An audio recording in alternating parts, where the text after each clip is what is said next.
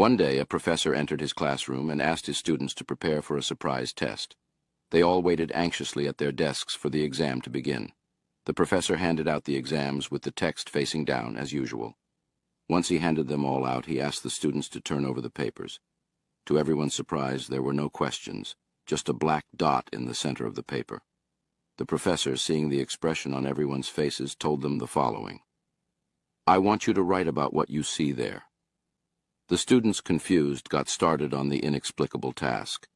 At the end of the class, the professor took all the exams and started reading each one of them out loud in front of all the students. All of them, with no exception, defined the black dot, trying to explain its position in the center of the sheet. The professor started to explain. "I wanted to give you something to think about. No one wrote about the white part of the paper. Everyone focused on the black dot, and the same thing happens in our lives. However, we insist on focusing only on the black dot, things that bother us, the lack of money, the complicated relationship, disappointments. The dark spots are very small when compared to everything we have in our lives, but they are the ones that pollute our minds. Take the eyes away from the black dots in your lives. Enjoy each one of your blessings, each moment that life gives you."